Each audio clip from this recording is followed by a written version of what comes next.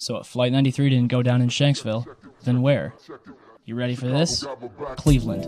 At 11:43 on September 11th, WCPO, a local TV station in Cincinnati, Ohio, reported that 2 planes landed at Cleveland Hopkins Airport due to a bomb threat. United Airlines identified one of the planes as Flight 93. Are you confused? Well, it gets better. Check it out. At approximately 10 a.m., Cleveland Hopkins Airport was evacuated amidst rumors that a hijacked plane was going to land. Passengers had to leave, but couldn't drive. They had to walk or hitchhike. Buses weren't allowed to leave. People were sent home. According to Associated Press and local Ohio papers, one plane landed at approximately 10:45.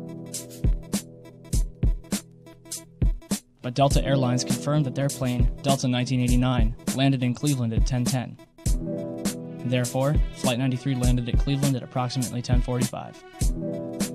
Authorities searched Delta 1989 for over 2 hours, and passengers were questioned individually. The plane dealer reported that the plane was evacuated at 12:30, but the Akron Beacon reports that a plane was evacuated at 11:15, which would make that Flight 93. Mayor White reported that the plane had 200 passengers. But a passenger from Delta 1989 describes 60 or so passengers. So at 11:15, 200 or so passengers were released from Flight 93. The passenger from Delta 1989 states that she was taken into FAA headquarters. But other reports say that passengers were brought into the NASA Glenn Research Center, located near the west end of the airport, which had already been evacuated.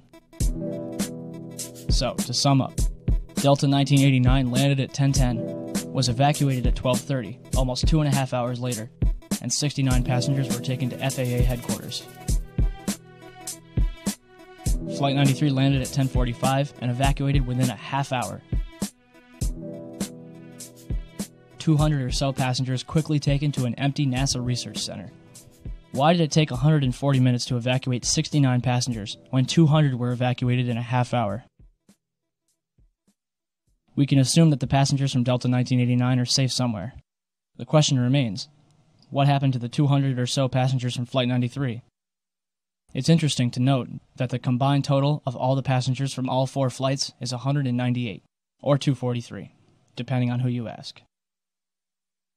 We may never know what really happened to Flight 93, but we do know what didn't happen.